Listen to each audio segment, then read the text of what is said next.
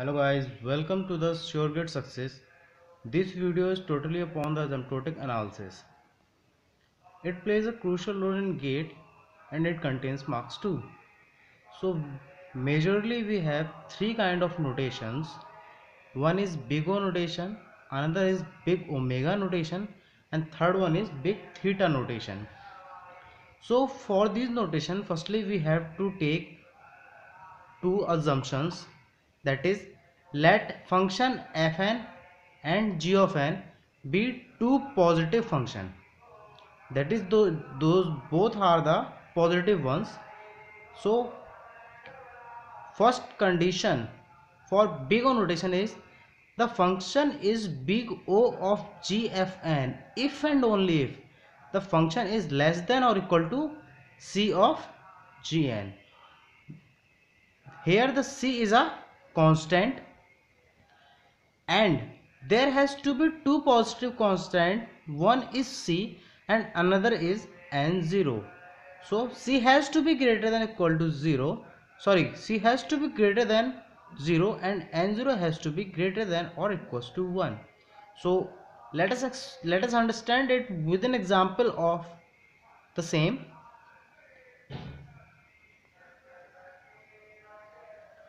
In this example, function fn is given as n square plus n plus 5, whereas g of n is given as n square. So we have to prove that f of n is big O of g of n. So let's do it. If we put the value of fn on the place of this and cn, then g of n, which is the condition of big O of n. So let put the value of n one by one. If we put the value of n, then there will be 1 plus n, which is also 1, then it will be 7 plus here it will 1. So here we have to take this to be 7, but it is not equal in all the cases. But if we take n to the value 2, then it will be 4 plus 2 plus 5 and it will be 4 c into 4. So at this, if we put the value of c is equal to 3, then the function f of n will always be smaller than O of n square. Therefore it is proved that function f of n is big O of function g of n. If it is not so, then it will be not g of n, that is not big O of g of n. One more thing I would like to tell you, that if in the particular question the c has to be constant, that is it does not has to be n or 1 by n or anything else, it has to be constant. So the second notation is omega notation. In this the condition is function f of n will be omega of g of n if and only if function n is greater than or equal to c into g of n, where n has to be greater than or equal to n0. There has to be two constant like c and n0, which is also in the big O notation. So let us understand it with the example. Function n is given as n minus 10 and gn is given as n plus 10. So we have to prove that function of n is omega of g of n. Put the values in the condition. So f of 1 is given as n minus 10 and g of n is given as n plus 10. Let's put the value. Substitute the value of n by brute force. So let's take 10 not equal 20 not. So if we take 30 and if we take the value of c is 1 by 2, in that case this condition will be okay, that is f of n will be big omega of g of n. if you put value there 30 minus 10, that is it will be 20, and if you put here 30, so 30 plus 10, it will be 40. So here it is 20, here it is 40, and if we put the C value is 1 by 2, then there is 40 by 2, that will be 20 also. So this one is equals to this one, therefore this condition is true. And the third notation is theta notation. To prove that theta notation, there are two conditions, that is, we can say that it is a mixture of big O and omega. That is, function f of n is theta of g of n if and only if function n is less than is equal to c1 into g of n.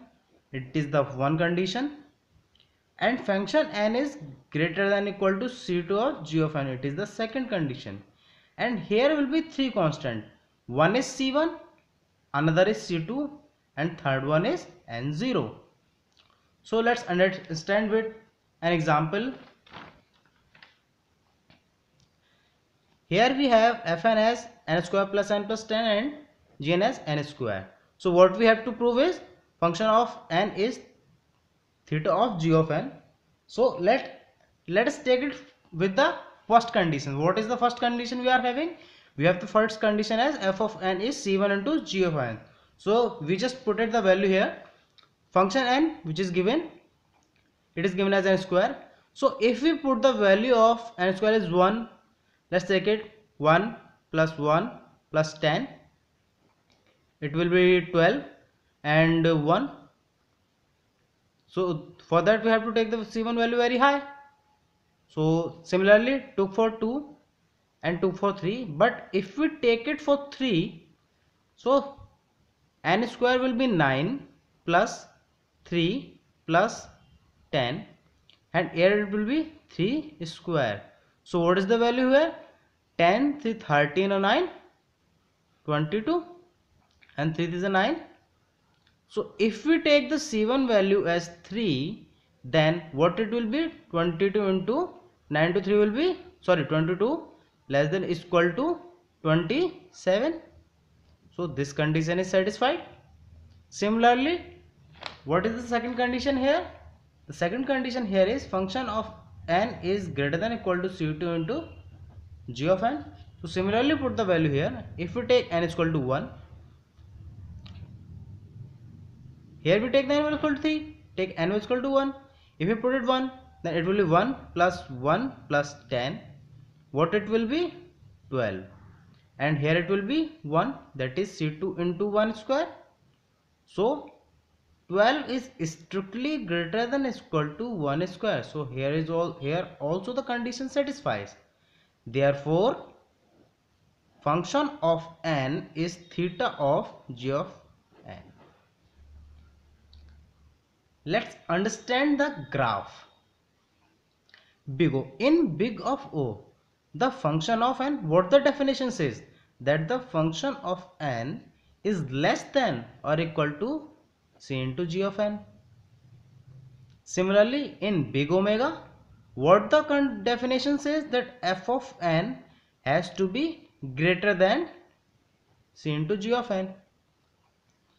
Similarly, the graph of theta 2, in theta, the function f of n has to be less than or equal to c1 into g of n, which is the one condition, and this is the first condition.